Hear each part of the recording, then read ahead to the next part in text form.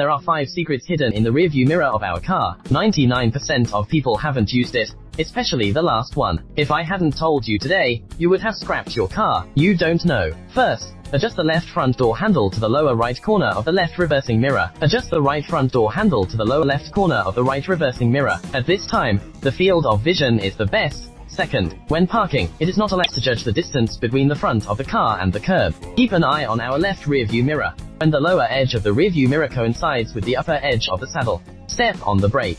At this time, the distance is just 10 centimeters. Third, when reversing into storage, when you can just see the foot of the target parking space in the rear view mirror, leave the steering wheel to the left and the car backs in smoothly. Fourth, when the front of the vehicle leaves the warehouse, and the rearview mirror is aligned with the front of the car next to it, you can leave the warehouse in any direction. If we split the rearview mirror in two, and the vehicle behind appears on the right,